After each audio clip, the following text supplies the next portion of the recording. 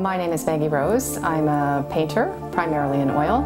I teach at the New York Academy of Art.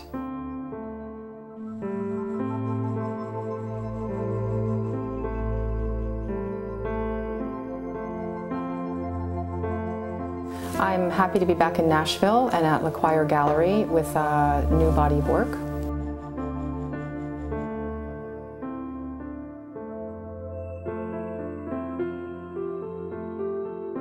As much as I've loved painting the recent white clothing series and trying to capture sunlight falling on the shirt as they hung on the studio wall, I feel so drawn to get back to flesh and the figure and an expression.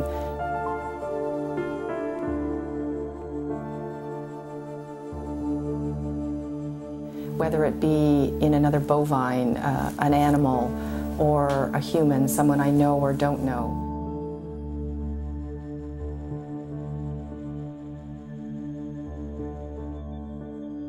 I'm trying to find that human element that binds us all together. I find I have to be at the canvas painting, and that's where discoveries are made. I have ideas of directions, but it's only through the act of painting that those ideas start to materialize and become these images often that are surprising to me.